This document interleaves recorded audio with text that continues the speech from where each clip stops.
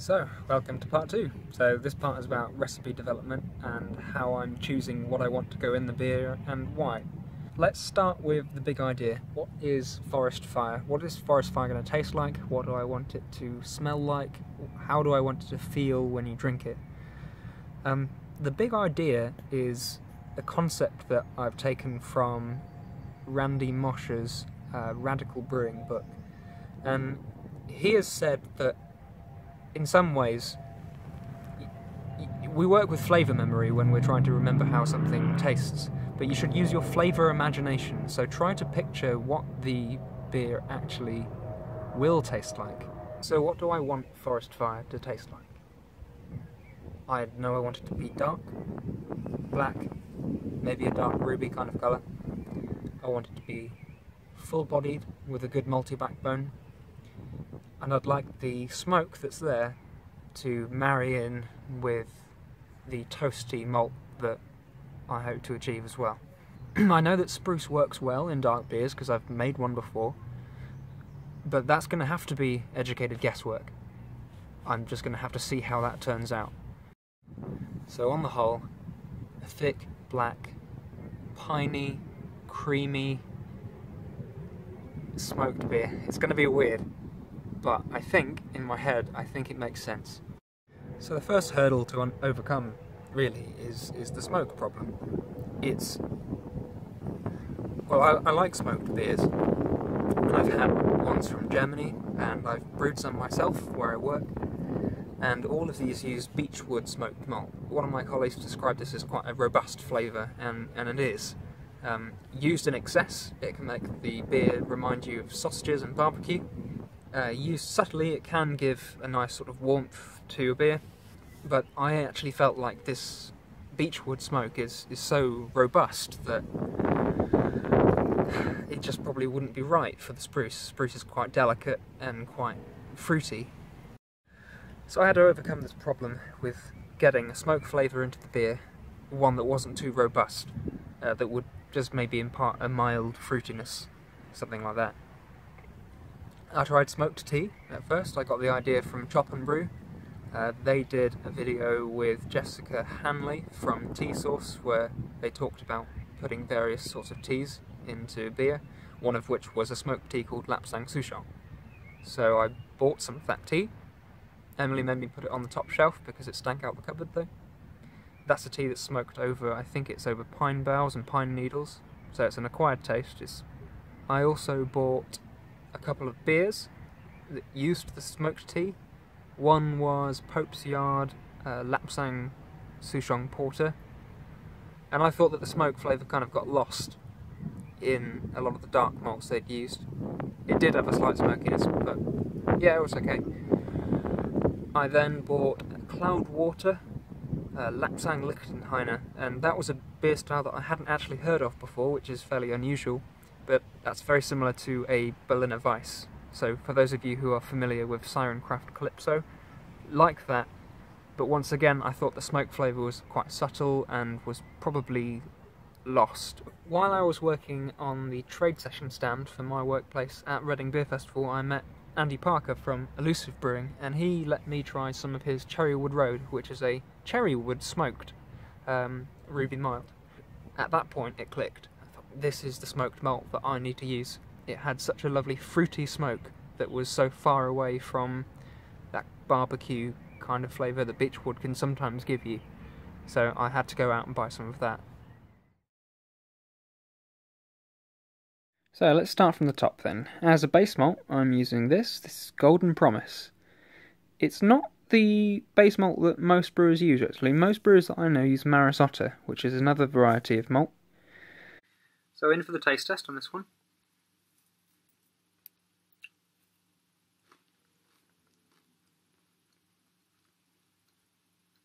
It does taste a lot like Maris Otter to me. Maybe it doesn't have quite that much of a flowery flavour to it, but it definitely has that biscuity, very lightly toasted character.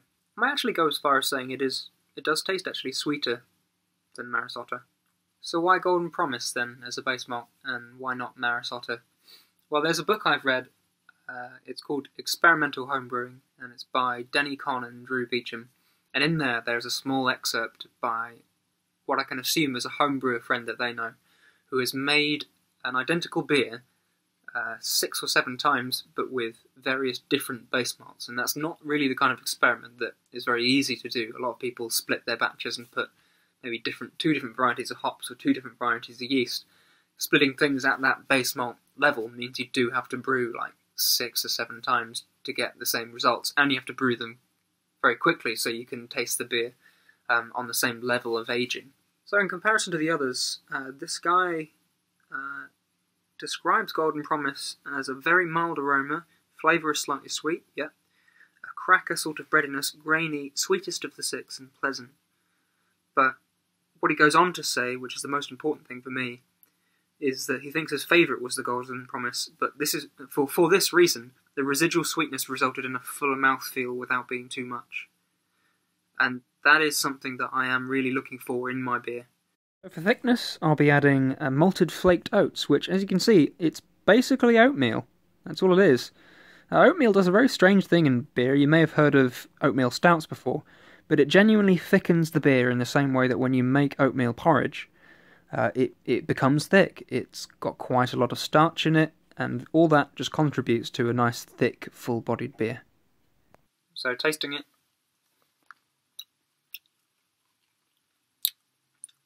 It's just raw, well, it's malted oats, but it just tastes like raw oatmeal. I know it will do good in the beer, though. This is not the effect that it will have. Eating it, in this case, is not going to do a great deal. He says as he eats more anyway. So next on the list is Munich malt, and this is actually dark Munich malt. Looking at it, you wouldn't know it was all that dark. It's a very special type of malt. It's a high-dried type of malt, which means that the temperature in the kiln has been raised right at the very end to create a toasty flavour, noticeably toasty flavour on the inside. This will hopefully provide the backdrop for some of the spruce flavour and some of the hops that I'm going to use as well. So it may look like regular pale malt, but it has a completely different flavour. I wouldn't say it tastes like burnt toast or anything like that, but almost half-done toast. And if you're thinking, this has all gone too far, JD, you're sat at home alone, eating grains out of the palm of your hand, you're right. Right, on to the dark stuff. So this is chocolate malt, has quite a high EBC rating, so as you can see, it will get quite a lot of colour into the beer. But importantly, with chocolate malt, it's not quite all the way roasted, it's not black, which means it will give you some dark, bitter chocolate sorts of flavours. Now that does taste like burnt toast. It's another one of those malts where I think the flavour that it gives to beer isn't quite the flavour that you get when you eat it. This will steep and soak and actually give a nice dark bitter chocolate sweetness, whereas this tastes really bitter, really astringent actually. But I work with it quite a lot at work, and I'm quite familiar with it, I know what it does. And going even darker, there we've got Carafa Special 2, which is a trademark of the malting company Weyermann in Germany. And when they say special, they mean it is dehusked. Interesting thing about dehusking things is that it's actually the husk that carries a lot of the bitterness. So when the husk is roasted, that develops a very bitter, very astringent flavour, which actually puts off quite a lot of brewers from using large quantities of black malt. So this should give me quite a lot of colour, but not a huge amount of bitterness, but maybe add on top, just layer that dark chocolate flavour I'm looking for.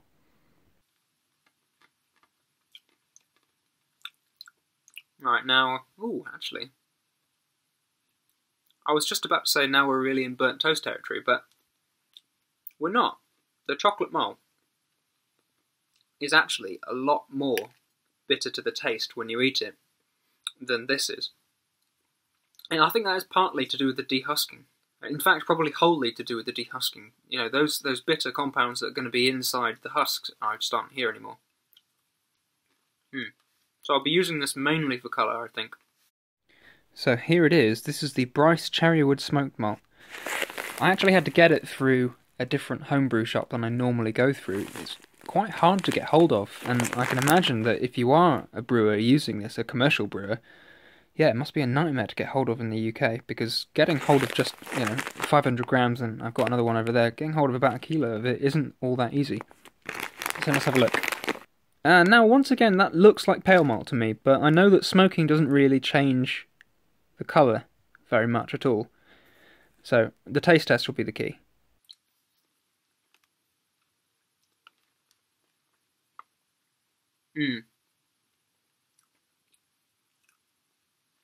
There's definitely a noticeable, I wouldn't even go so smokiness.